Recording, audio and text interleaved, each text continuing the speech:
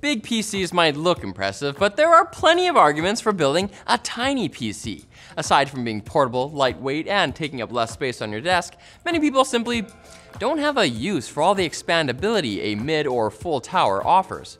So how do you go about building the tiniest PC that still gives you all the power you need? It all starts with having a small enough motherboard. The smallest commonly used motherboard form factor is called Mini ITX, and although they're small, they typically pack a pair of RAM slots and one full-size PCI Express slot, which is enough for a high-end gaming rig or a mid-tier editing rig, especially considering dual GPU setups aren't that common anymore. Who does that? SLI? Come on. If you want to go even smaller than that, there is also a variant called Thin Mini ITX that uses SODIMMs that lay flat.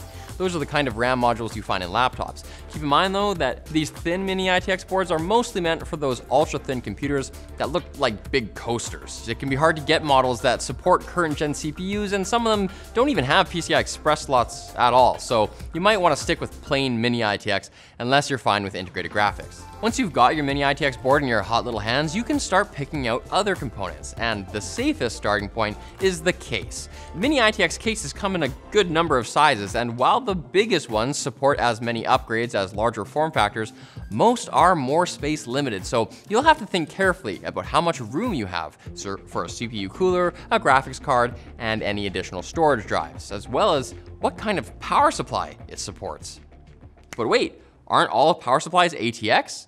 We'll tell you more about that right after we thank Nexigo for sponsoring today's show. Check out the Nexigo N950p webcam. It features 4K video at 30 frames per second, and it includes a remote so you can adjust your video settings without using software. It offers 7 zoom levels with up to 5x digital zoom at 1080p with the touch of a button. So take your video calls to the next level with Nexigo. Get your webcam today using the link below. So it turns out that ATX isn't the only kind of power supply out there, as you can buy an SFX power supply, which is significantly smaller.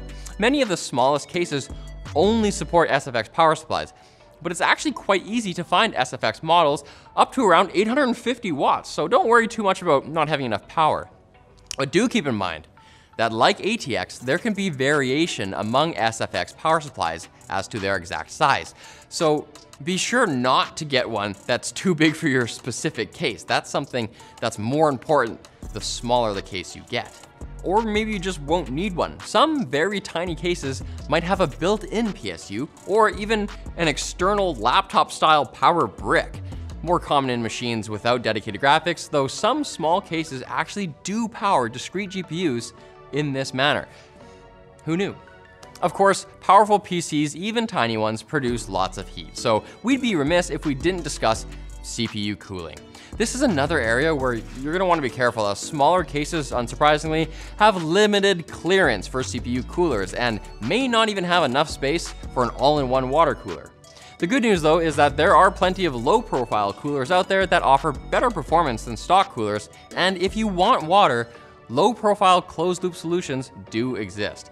As far as cooling your other components, which could be packed in rather tightly, don't overthink it too much. Well-built modern ITX cases should provide adequate enough airflow to avoid throttling your system unless you're really pushing it. Or it's Alder Lake. Just joking. And with M.2 now a very common standard, you don't even have to cram a 2.5-inch SSD into your computer anymore, though most small cases will still let you do it without any problems.